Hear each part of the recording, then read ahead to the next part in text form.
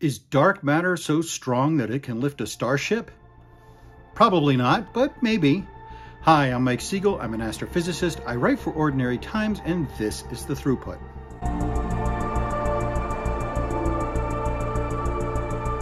So it's been a little while. We're going to jump right back in. I did Star Wars a few weeks ago. This time we're going to jump right into the next one. We're doing The Empire Strikes Back.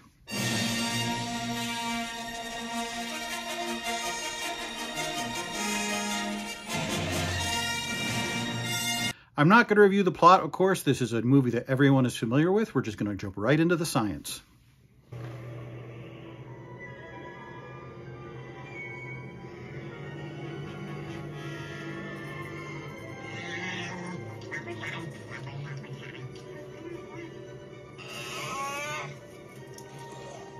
We start off on the ice planet of Hoth. Are ice planets a thing that could exist? Absolutely. In fact, we have had an ice planet in our solar system. It was called the Earth. Over the Earth's history, its climate has changed quite a bit, and it has gone through at least 4 of what we call ice ages, where the planet was partially frozen with massive glaciers that advanced all the way across the major continents. In astronomy, we sometimes talk about the habitable zone, the distance from that star at which it is cold enough to have liquid water, but not so cold that the liquid water freezes. That band can be very narrow, and the actual climactic conditions can depend dramatically on the conditions of the planet. The reason for Earth's ice ages are still a bit disputed, but they generally fall into several categories, one of which is the composition of our atmosphere. Just as carbon dioxide and methane warm our atmosphere now, the absence of them could cause the planetary temperature to drop. There's also these cycles where the Earth moves closer or further away from the sun, and even a small change in distance can dramatically change the amount of energy that's being deposited on the Earth, and that can cause ice ages. So you could absolutely get an ice world.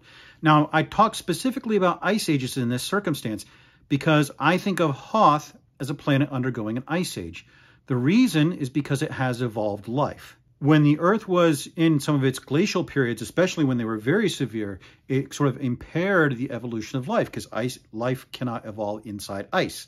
Hoth has evolved life. It has wampas, it has tauntauns like we see in this image here. So it must have had some period, some temperate period where those life forms could evolve. It took billions of years for life to evolve on our planet, hundreds of millions of years for multicellular life to evolve, and especially to this level of sophistication. So I think of Hoth as being a planet that is in a temporary ice age. Very good place to hide because most people would want to go to a planet that's having an ice age. Absolutely realistic. Stand by, ion control. 5.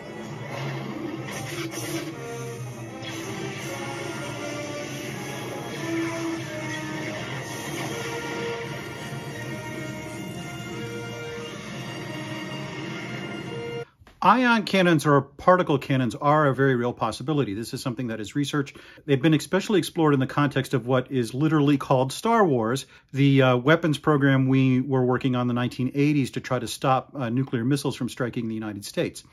A particle beam wouldn't cause that kind of disruption. That's more of an electromagnetic pulse. So it's hitting the Star Destroyer, disrupting its electronics and not destroying it. Particle beams actually would be extremely destructive. Now, I didn't mention this in the last video, but another reason to talk about ions is the main places we use ion beams is engine thrusters. If you're familiar with the TIE fighters in Star Wars, they're called TIEs because they're twin ion engines. Their engines emit ions, and that provides the thrust, Newton's law, so the thrust balances. You emit ions from the back of the fighter, and the fighter moves forward in response. We actually use ion engines to maneuver spacecraft in real life, and maybe part of the inspiration for that was from Star Wars. I mean, it's a sound scientific principle to use ion engines. Another place where Star Wars was looking forward.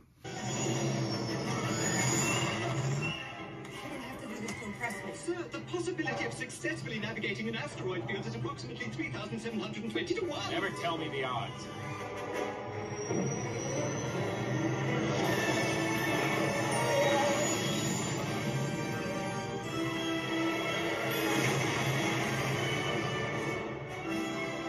Obviously, there's a lot going on here that's not scientifically possible. The spaceship banking in space and turning around and things like that.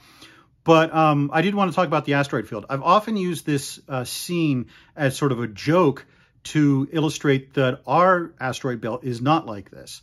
The asteroid belt in the solar system is very sparse. There are very few rocks in it, and it doesn't look like this at all. But that's in our solar system. Could you have a dense asteroid field like this in another solar system? It seems unlikely, especially if Hoth is old enough to have evolved life. Early in our history, there was what we called the Great Bombardment. The solar system was filled with debris left over from its formation.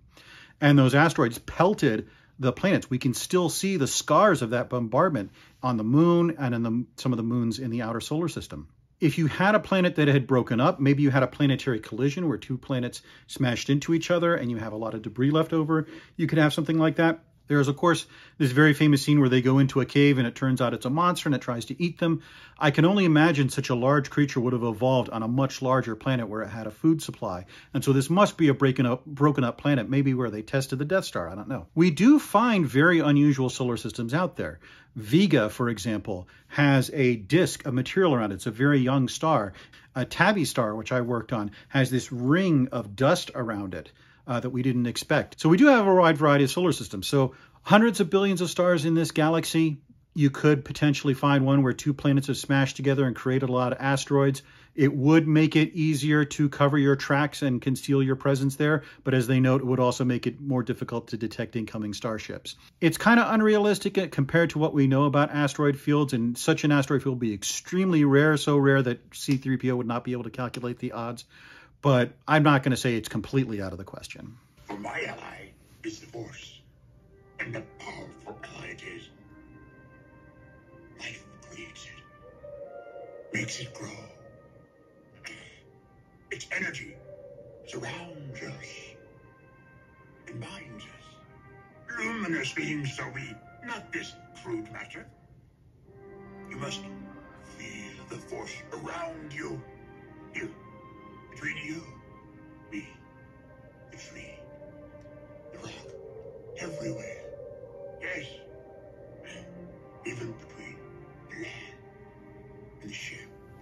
I mentioned in my last video that Star Wars is more of a fantasy film than a science fiction film. And so the Force is basically magic in the Star Wars universe. And like all magic, new spells are invented, new powers are discovered all the time. It's not bound by physical laws.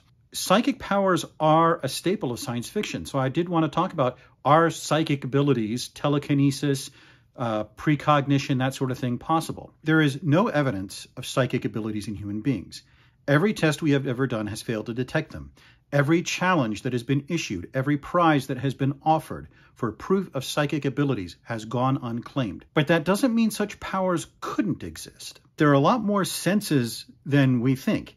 You know, we talk about the five senses human beings have. We actually have more than that. We have our sense of balance. We have our sense of where our body is in space. We know that animals can have senses we don't understand. We found out recently that birds navigate by sensing polarized light. Even on planet Earth, the variety of senses and abilities just in earthbound creatures is pretty profound. And so I don't think I would absolutely close off the possibility of psychic abilities. Now, there are limitations. In the Star Wars universe, the Force is able to communicate faster than light. That's probably not possible. Things have to communicate faster than light. Even if you're talking about hyperspace, things have to move in space and time in order to be perceived. But you also, if you're talking about telekinesis, if you're lifting an X-Wing and moving it to the shore, the energy needed to pick up the X-Wing and move it has not changed just because you're waving your hand at it and using psychic abilities. The energy has to come from somewhere. And this is one of the things I do kind of like about the way Star Wars approaches this, that Luke isn't generating the energy inside his body. He is more channeling it. That the idea is that the Force is everywhere, and Force-sensitive people have the ability to use that energy, use that power, use that interconnectedness in order to dodge laser blasts or pick up spaceships and so forth. So the energy comes from all around us. Could there be a mystical, untapped energy all around us? Maybe. There are theories about things like vacuum energy, that the universe is in a high energy state, and that could be potentially tapped and be basically an unlimited source of energy. In the first movie, Ben Kenobi uses the phrase that the Force is something that surrounds us and penetrates us and binds the galaxy together. I like those words. I use those words when I am describing something in science class.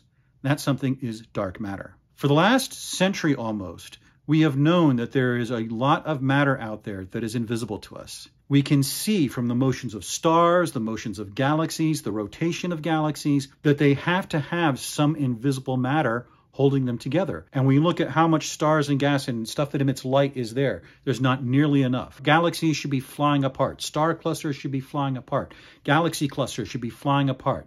The only way they are able to hold together is if there's this mass of invisible matter, way more than there is the ordinary matter. It's what we call non-baryonic. Baryonic matter just means ordinary matter, the stuff you and I are made out of.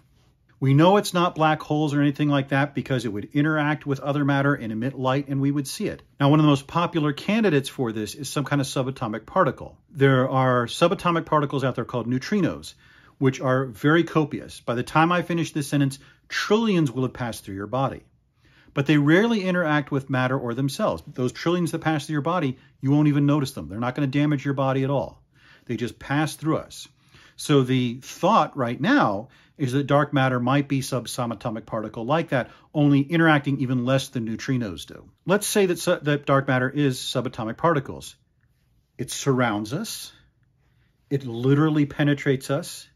And it literally binds the galaxy together. This has struck the imaginations of some writers. If you've read The Golden Compass, and if you haven't, spoiler warning, the idea there is that dark matter is the source of consciousness and intelligence and so forth in the universe. The idea that there might be this invisible energy field that we are unaware of, mostly, but that if you were aware of it, you could do other things.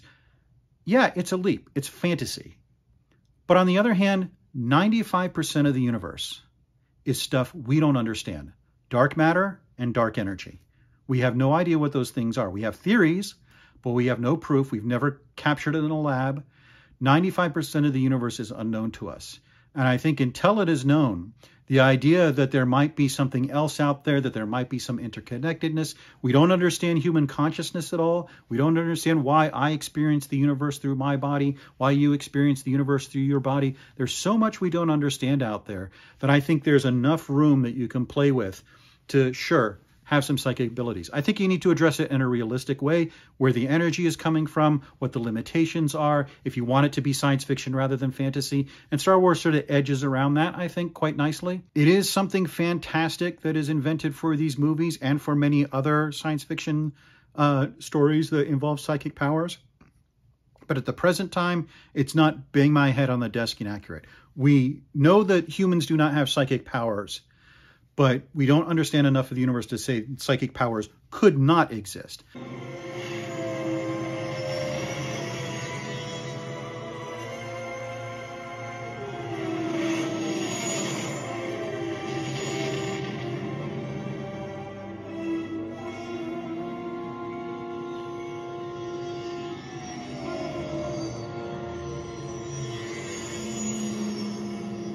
So Cloud City, could you have a city in the clouds? Not on Earth, but you could have them somewhere else.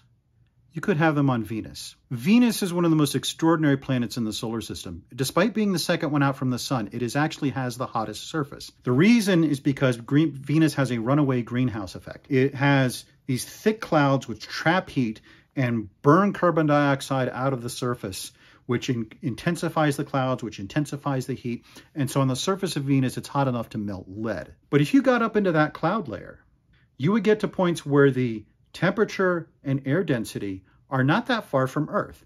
Now, you wouldn't be able to walk around without a spacesuit. It would still be this choking atmosphere of carbon dioxide and sulfur and other things. But if you could actually just be there with a face mask and so forth and survive. And there are science fiction stories that have speculated on the idea of cloud cities in the clouds orbiting around Venus. Very fantastic, really designed from Lucas's imagination, but not something that's that far out of the realm of possibility.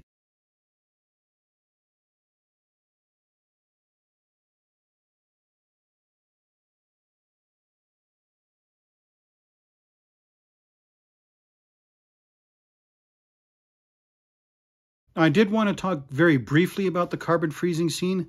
I've addressed this concept of hibernation, of cryogenic hibernation in a previous video on 2001. Basically, it's a reasonable idea, but technically we have not been able to achieve it yet. One of the things I do like about here is the implied risk.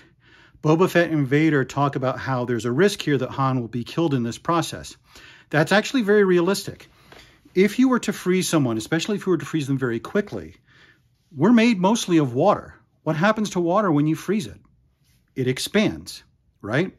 So if you formed a whole bunch of ice crystals in your body when you froze, it would shatter your everything internally. All your blood vessels would rupture, all your lymph vessels would rupture, all your organs would be damaged.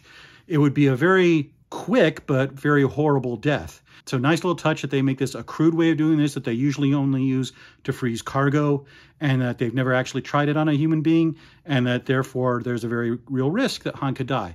There is.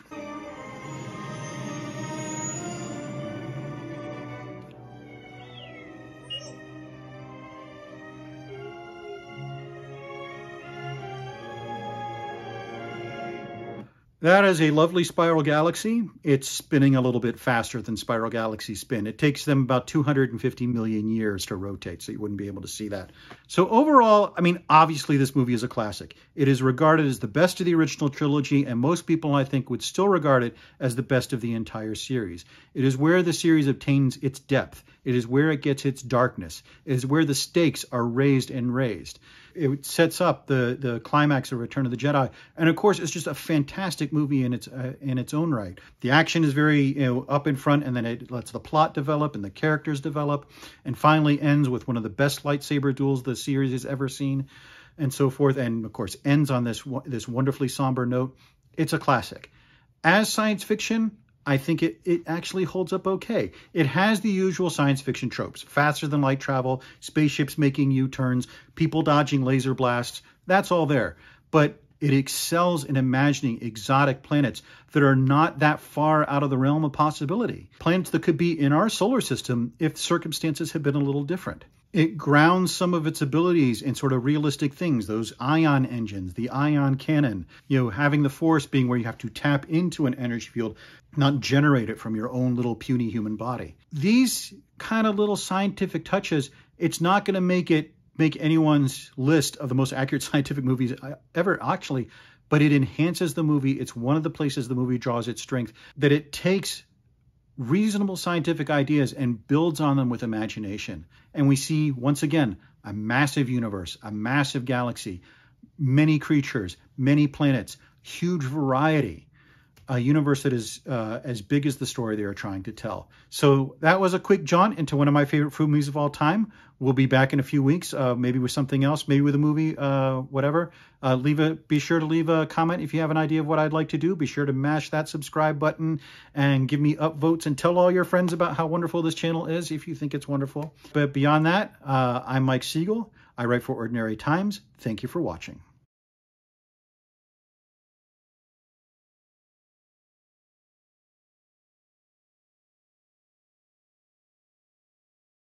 The Force, of course.